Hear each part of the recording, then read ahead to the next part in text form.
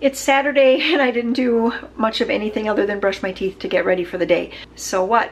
Still need to eat. We're going to start on a new Meals of the Week video, and so tonight I'm going to be making meatball stroganoff. I'm going to put it over egg noodles, and I'm just going to show you what I'm doing right now to get that ready. I have some butter melting in my great big cast iron skillet. I have a small onion. I'm going to slice the onion, and then I'm going to put that into the skillet with some garlic, and we're going to saute that. I should be putting mushrooms in this. Pretty much everyone in the world puts mushrooms into their stroganoff, and if I was a good wife, I would probably be doing that. I just don't like mushrooms at all, and so I completely skipped. I just normally skip out on all the mushrooms. And I guess that's probably why Warren sometimes orders a mushroom and Swiss burger if we do go someplace. I just got called out to take pictures of fish, and my garlic got a little dark, but that life is going to go on. So I'm going to put 3 tablespoons of flour over this and a teaspoon of salt. Okay, so now I'm going to get some milk. Now that all that flour is soaked in, I'm basically making what you would call a roux, and I'm going to get 2 cups of milk and pour that in slowly, stirring the whole time. All right, honey.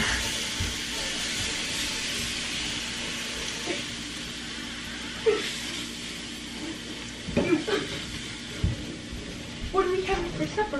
Meatball stroganoff. What's meatball stroganoff? It's kind of like meatballs with... My camera wasn't running, but I did just put in just a smidge, no more than a half of a teaspoon of this red hot wings sauce. I wanted just some sort of hot sauce is what I was looking for, and this is what I had. Now that this is nice and thick, I put in just a couple tablespoons, is actually probably 3 tablespoons of sour cream, and I'm going to put in just a tiny bit of this browning sauce, just because I like the color that it gives it. Again, probably gross. About, you think that looks gross, Joe? Yeah. Really? Do you like meatballs? Yeah. Yeah, well then I think you're gonna like this. Yeah, I know you like this. Okay, there's the browning sauce. Whoops, I might have put too much in. That was about a half teaspoon. I probably should have just gone a quarter teaspoon. Right, Joe? Just a quarter teaspoon? Yeah. Oh, I think it looks good now that it's spreading out. You want to say hello? Yeah. Look at that hair. How was swimming? Great. How did you fish? No, we didn't. No. Well, you did. Yeah, I caught a ton. Yeah, but Joe just swam. Like 6. Okay. Yep, he just swam. And for noodles, I'm using egg noodles, and really just as many as you think that your family is going to want. And I'm doing the whole bag because I know everybody loves noodles. The meatballs I'm using tonight are just these from Aldi original meatballs. I think they have 2 flavors there, maybe Italian and original. We tend to get the original most often. I'm going to stir this around and get this turned back onto low, and then put a cover on it and just let it simmer away.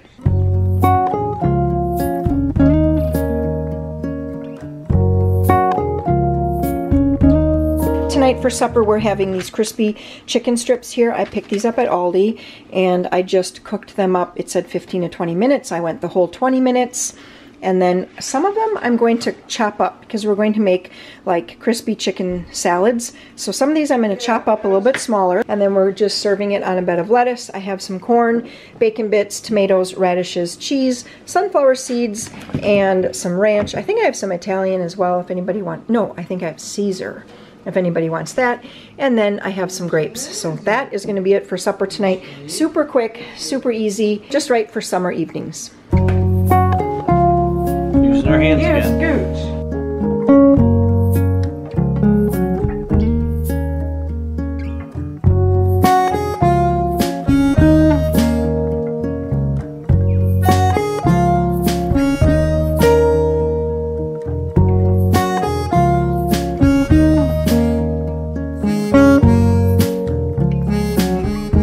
Tonight for supper, we are going to be having awesome sauce chicken on the grill. I'm also going to make some homemade macaroni and cheese, and we're going to do homemade onion rings. So Sam has one of those calendars where it gives you like the day by day and kind of like what that day is kind of known for, or what silly celebration is on that day. Yesterday was National Onion Ring Day.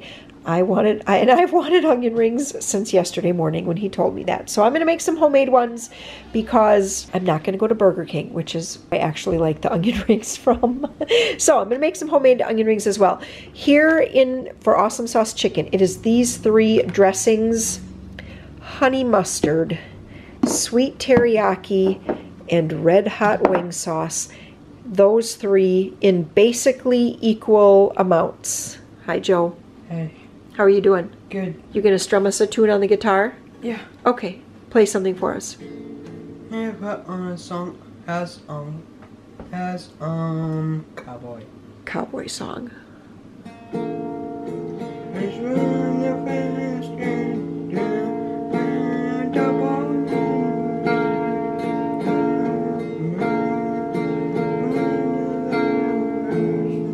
Thank you.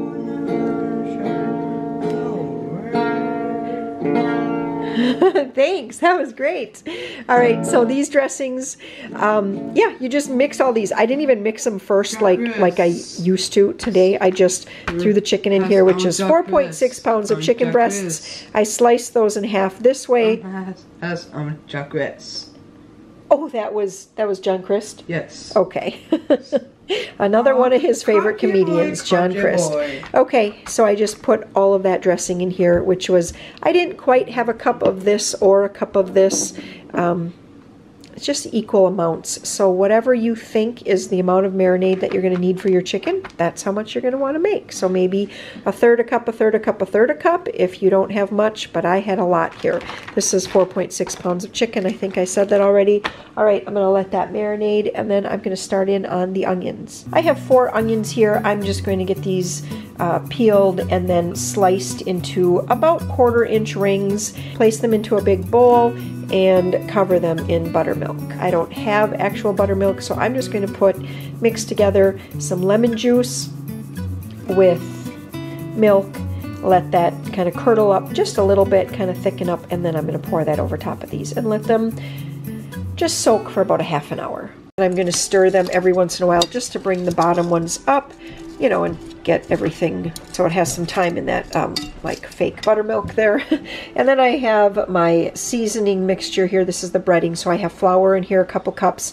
There's a little sugar, some salt, I have cumin, garlic powder, cayenne pepper, chili powder, and I think that's it. Yeah, that's everything. I'm going to get this stirred up and then whisk up a couple eggs with a little bit of water and kind of set up my system. Warren's actually setting up outside. He came in, he's like, hey, why don't you do this outside? So he's getting it all set up. Good to go.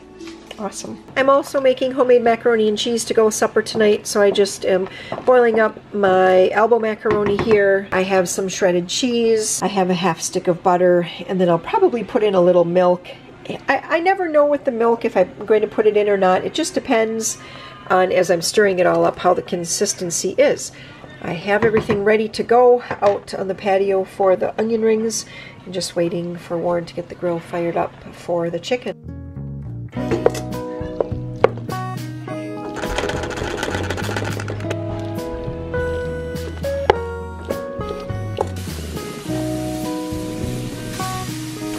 I love the smell of that marinade. Mm-hmm. Kind of spicy.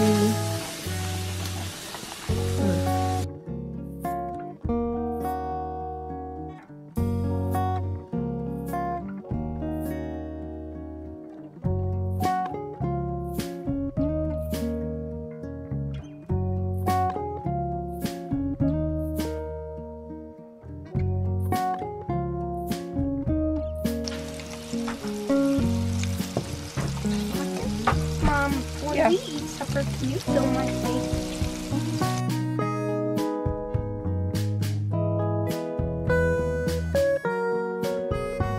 When you're deep frying, the key really is to making sure that you have your oil hot enough. Sure smells good. Mom, you want me to set them here? Everywhere else, someone is sitting, and this is probably hot, so we couldn't put it there. Yep, and you're right.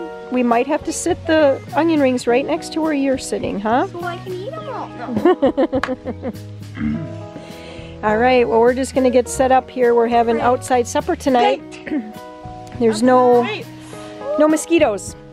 Great! And the happiest one about eating outside is right there. I love Great! Can I see it? All right, well, we're gonna eat. We're gonna enjoy this. Oh, and Peter wants me to film his plate tonight because he says he's gonna eat everything.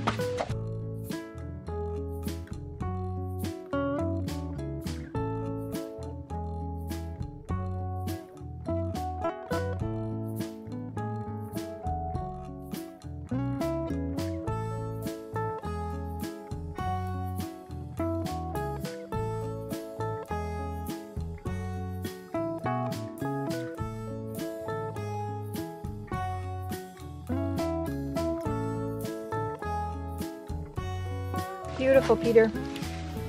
Yes, that's looking fabulous. So I have had questions from people when we did, like, when I kind of talked about money and the kids saving money and things like that. This is the type of job that the kids would do that's over and above their just kind of regular everyday household kind of things. And this is the type of job they can do to earn money. So I am going to pay Peter $5, right? He's cleaning, wiping down all the shelves and the drawers and just kind of wiping the bottoms of containers and things like that. He's going to do that to the fridge and the freezer. But anyway, that's not what this video is about. I am going to make some what I call Swiss steak, which a lot of people said is really just steak and gravy. So, because we don't put any tomatoes in our Swiss steak or any kind of like tomato sauce. I remember my grandma calling it this. So I have here a pack of thick steak venison, and I'm just going to cut them all in half like I did here. And then I'm going to get these pounded out with flour, dry mustard, salt, pepper, and a whole bunch of steakhouse seasoning.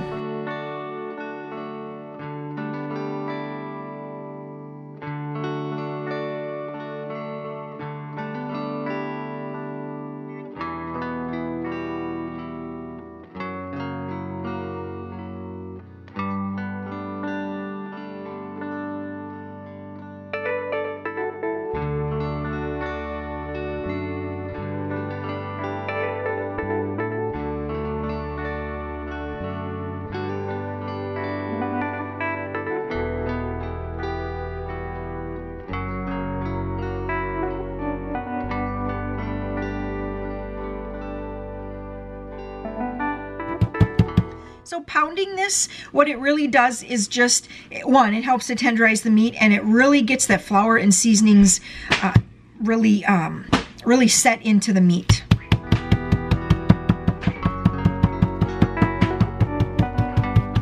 I made a complete mess here. That's all right. I'm getting out the great big cast iron. Now, I really can't do this on camera because it gets too spattery, but I am going to put the meat into this nice hot grease, and you can see it's starting to smoke, so I better make this happen now.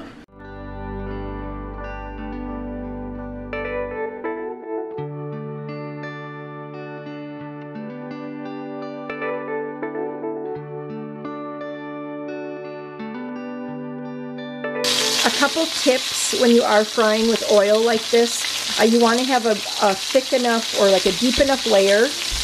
I probably have, I don't know, a little over 1/8 of an inch. Yeah, a little over 1/8 of an inch of oil in there.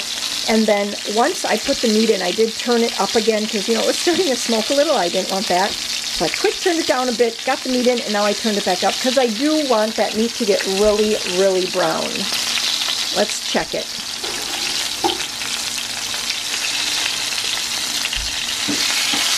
Okay, that looks great. That's just what I'm going for right there. So I'm going to do the same thing to this side, and then I will do the same. I'll do the same to the remaining 7 pieces of meat. I have all the meat in my small, this is just a 4-quart crock pot, and then I have 4 cups, and I use this beef bouillon here, and I think I did not quite 2 tablespoons in 4 cups, so just about 1.5 tablespoons, I'll say. And that's 4 cups of water, stirred it up, and now I'm just going to pour that over, and I'm also going to put in a couple bay leaves. And since it is almost 2 o'clock, I'm going to put this on high because I would like to be able to eat probably around, I want to say around 5:30 tonight. Warren has to fertilize. Is that what he said he was going to do, is fertilize, Peter? Yes. Yeah, so Warren needs to fertilize tonight, and that has to be done after it calms down and everything. So that usually means he does it in the evening. Fish. That's a lot of fish that you caught. And so yeah, so we want to be able to eat at 5:30 or thereabouts, right when he comes in, so then he can eat and get back out to work. So Peter has the refrigerator and freezer all cleaned up. It just looks wonderful. Thank you. And he's been wanting to make rhubarb slush all summer, and so I said, you know what, if we have the ingredients, we'll do it right now. So we're getting out some rhubarb. He got some rhubarb and he is going to put it in that big kettle over there. So we're going to double it. So it's going to be about 12 cups of rhubarb and 8 cups of water he's going to put in there and bring it to a boil. This is also a recipe that's in my cookbook. It's rhubarb slush punch on page 5. So that's what he's got going. Yep. Right page. Bottom right. Okay, awesome. Yes, it So that's what he's doing right there. And when he was cleaning out the fridge, we found that I had a pack of vanilla yogurt here. It's actually, is it vanilla Greek yogurt? I don't think it matters. But anyway, I went to allrecipes.com and I just typed in vanilla yogurt to see what types of things I could find, and I found this recipe for rhubarb muffins. It gets 5 stars, or all the reviews said to use more rhubarb. It only calls for a cup, which I never understand when a recipe just calls for like a cup of fruit. I always feel like it needs at least double that, if not even more. That's gonna make it a little more wet, make you have to bake them for a little bit longer usually, but the moisture, I think, just comes through in the final product. What we're going to do is put the yogurt and some melted butter, oil, and egg into my bowl here, and then we're going to stir in the dry ingredients.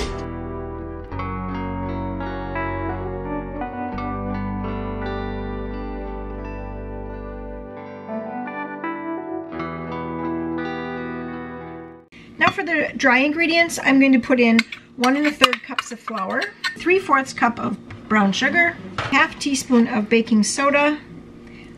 I absolutely love these. These were sent to me by a subscriber, and I really appreciate them so much. They have just been so nice. So some of my measuring spoons I've lost already, and what I liked about the ones that I had always had like for so long, and I just got to know the feel when I'd reach in to my drawer. I also just kind of knew, it was like you just knew and you just grabbed. And now these are so nice because they have the colors. So I'm getting to know what color I need to grab for.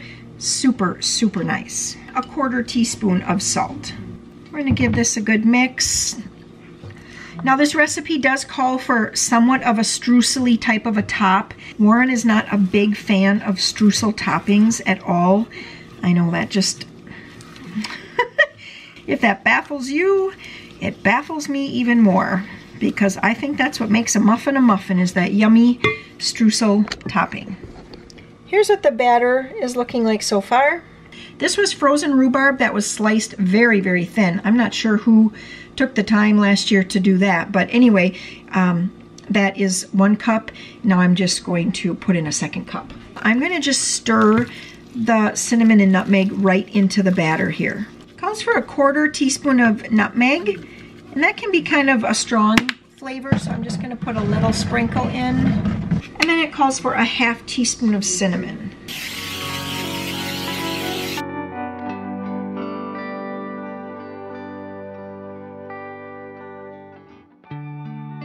I don't have any sliced almonds like the recipe calls for, but on 1/2 of them I am going to put some pecans.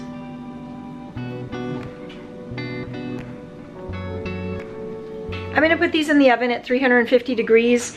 The recipe says 25 minutes. That seems way too long to me for muffins. I usually find that my muffins are done in about 17 minutes. So that's when I'm going to start checking them. And now it's time to get this all cleaned up, because we have a mess. Peter's rhubarb is all cooked up, and we have this lined with a piece of cheesecloth. You're just going to make sure that that stays there, and I'm going to pour it for you, okay? I'm going to splash you. Ooh, that's hot, isn't it? Ooh.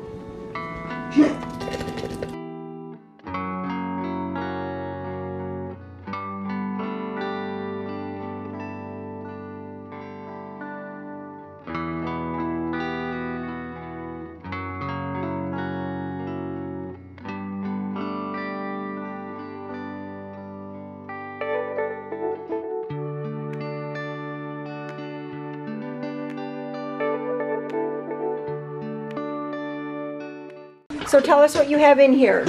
So I have sugar, orange juice, lemon juice, rhubarb juice.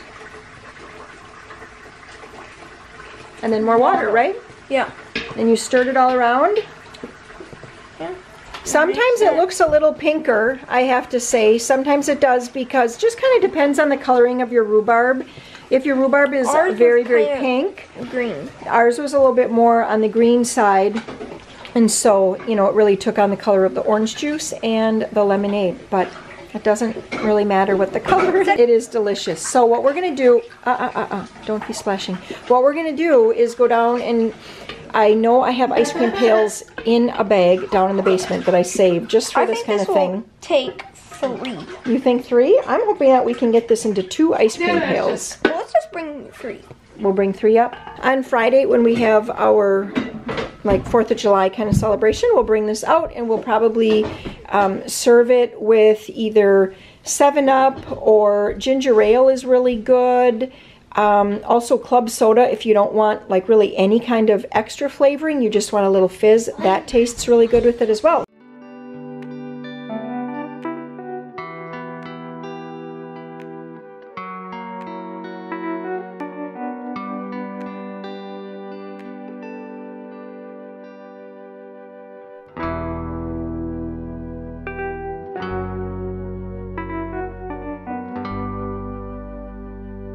These muffins are a very moist and very wet muffin, and so I did put them in for the 15, check them, and they needed to go for another 3 minutes, which put them at 18 minutes. I believe though that they could have gotten away with even baking a couple minutes longer, and it wouldn't have affected their moistness or anything like that at all.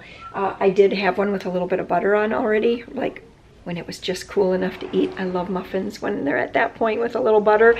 And so I had one, and I really, really like it. I love that little hint of nutmeg, and they actually taste like rhubarb because I put enough in. I'll link to it. It's at allrecipes.com. The only thing that I noticed that people were saying is that there just was not enough rhubarb, that they couldn't really tell they were rhubarb. So anyway, I think that's important. Before I took the cover off of the steak here, it was boiling very, very rapidly. So I just made up a slurry here of water. That's about a half a cup of water and probably a little more than a tablespoon. I'm gonna pour this in here. And I'm gonna start stirring it because I just kind of want that to thicken up the juices in here.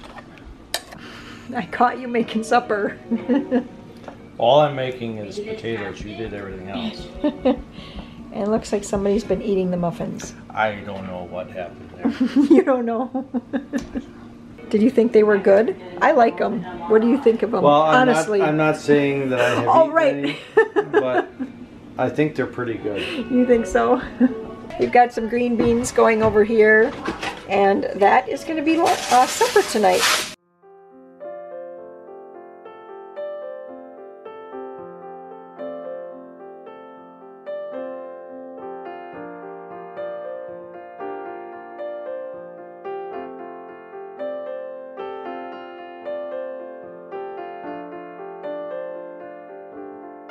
What are you finding, Maria? You gonna have a piece of broccoli? No, it doesn't.